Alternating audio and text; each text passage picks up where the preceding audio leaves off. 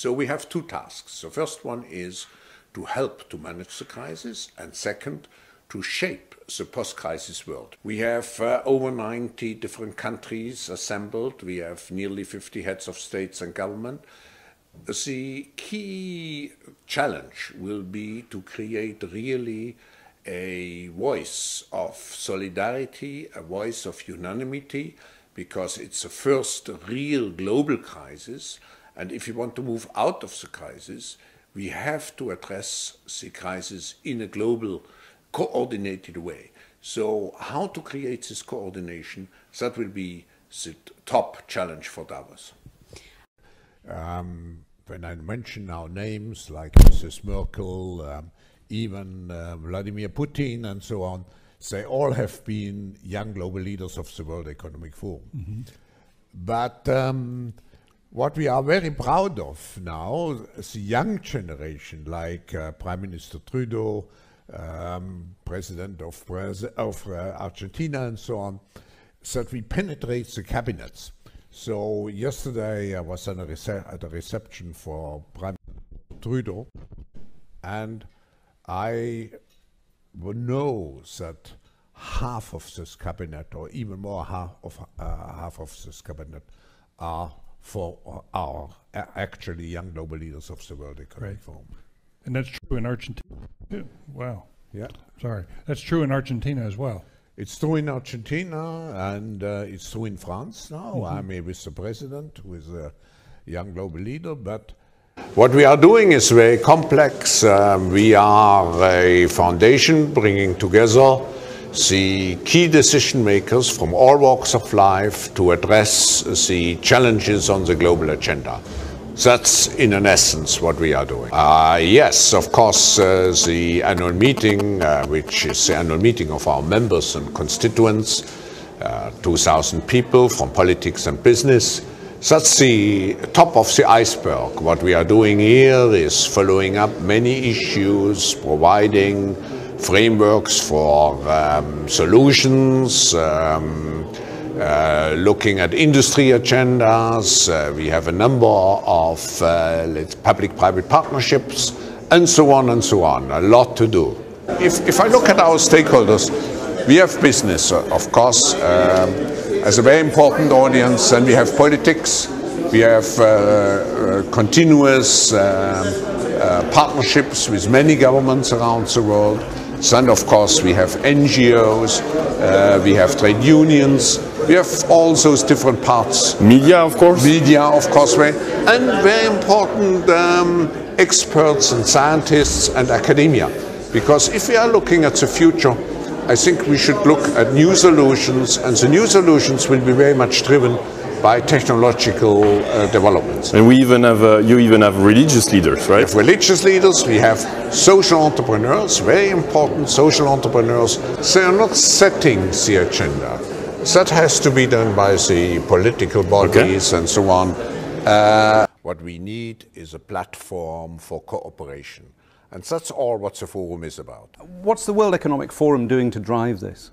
Now, first we are establishing a thought process. We have to think much more about the many challenges which we have ahead of ourselves, and we try to be a platform where everybody is engaged. But second, we follow all the words with actions, so we have a number of public-private partnerships, by the way also with British Telecom, where we try to address specific issues in a very pragmatic, collaborative way. Just look to what happens in Davos. And just look to what happens on television. The agenda of Davos is taken over by practically everybody, whether it is the television, the papers, the public debate. So what Klaus has established is an agenda-setting forum. They are not setting the agenda. An agenda-setting forum. They are not setting the agenda. An agenda-setting forum.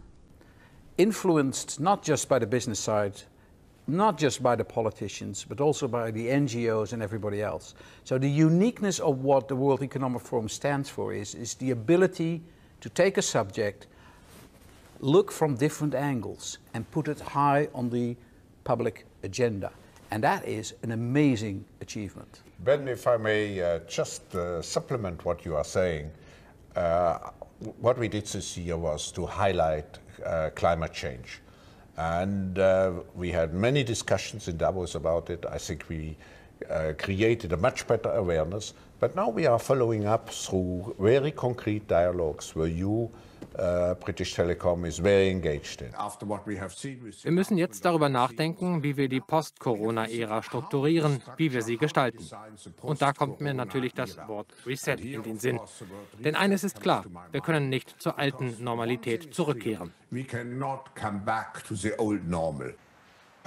Auch hier müssen wir uns neu orientieren. Wir können nicht zu dem System des Multilateralismus zurückkehren, das wir nach dem Zweiten Weltkrieg geschaffen haben. Was wir brauchen, ist eine Reform des internationalen Systems. Denken Sie nur an die Welthandelsorganisation. Wir müssen neue Dimensionen des Welthandels implementieren, zum Beispiel alles, was mit dem elektronischen Handel zu tun hat und so weiter. Der Multilateralismus wird also definitiv durch die Wahl von US-Präsident Joe Biden einen Auftrieb erhalten. Und ich bin sehr zuversichtlich, dass wir jetzt die notwendigen Systeme schaffen können, die wir für das 21. Jahrhundert brauchen. Der Verlust von Arbeitsplätzen trifft natürlich die Mittelklasse stark. Das, haben Sie irgendwo geschrieben, kann ein Problem für die Demokratie werden. Ja, weil die Mittelklasse ist der Träger der Demokratie. Und wenn wir die Mittelklasse aushöhlen, dann werden wir die sozialen Spannungen noch erhöhen, weil der Gewinn aus der 4. industriellen Revolution, wenn wir sie nicht in den Griff bekommen, politisch, geht dahin, dass diejenigen, die die unternehmerischen Ideen haben, die neuen Ideen, die Innovationsideen, die das Kapital haben, die werden profitieren, während diejenigen, die, sagen wir, mehr die Servicearbeiten leisten, werden irgendwie die Verlierer dieser Revolution sein. Wie sieht der Bürojob der Zukunft aus? Sicher werden Sie dort Automatisation vorfinden, Sie werden Roboter vorfinden. Ich glaube, der ganze administrative Bereich wird es wahrscheinlich in der heutigen Form gar nicht mehr geben. Sie sprechen von der kreativen Zerstörung von Arbeitsplätzen. Was ist daran kreativ? Was meinen Sie? Es wird sicher neue Arbeitsplätze geben. Wir werden Roboterreparierer brauchen, wir werden Drohnendispatcher brauchen und so weiter. Wir können diese neuen Berufe noch nicht alle voraussehen. Aber ich bin sehr optimistisch, dass es neue Möglichkeiten der Beschäftigung geben wird. Und vor allem, ich glaube, dass der Bereich des Sozialwesens, der Bereich des Gesundheitswesens in der Zukunft wesentlich mehr Arbeitskräfte relativ zur Gesamtbeschäftigung braucht. You have a young population, you have a relatively well-educated population. You can use the fourth industrial revolution to create, let's say, fast-track growth for your country. My commitment will be to add value. We'll be part of the Young Leaders Initiative. This is Merkel, Tony Blair. They were all, even President Putin. They were all young global leaders before. So if I take you, if I take Chancellor Kurz and the New Zealand Prime Minister, the 3 youngest leaders of governments are here. Welche Unternehmen dürfen denn überhaupt strategischer Partner werden? Dürfte denn auch Monsanto, der Saatguthersteller, strategischer Partner werden? Ist es. Ist es schon. Nicht strategisch, aber Partner. Ist Partner.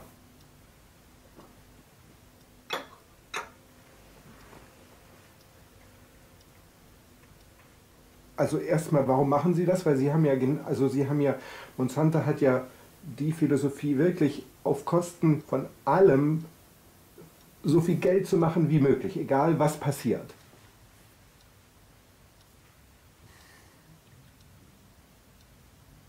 Also wie passt das jetzt zusammen? Also sollen die überzeugt werden im Dialog?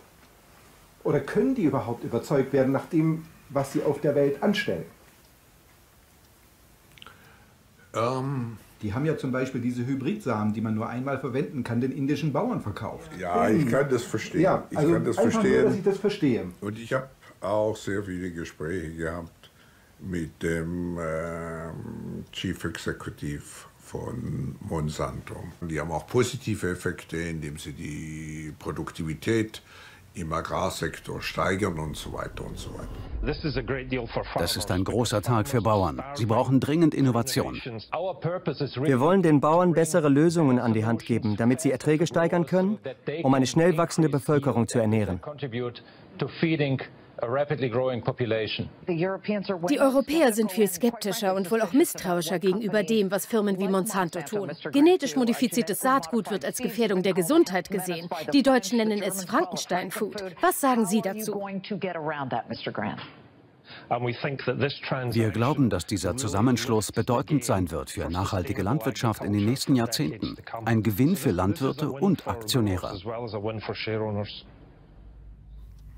Ich will jetzt das Wort Erziehen vermeiden, aber wir wollen die Leute konfrontieren mit ihrer Verantwortung. Und wir wollen sie dazu bringen, mitzuwirken an einer besseren Welt.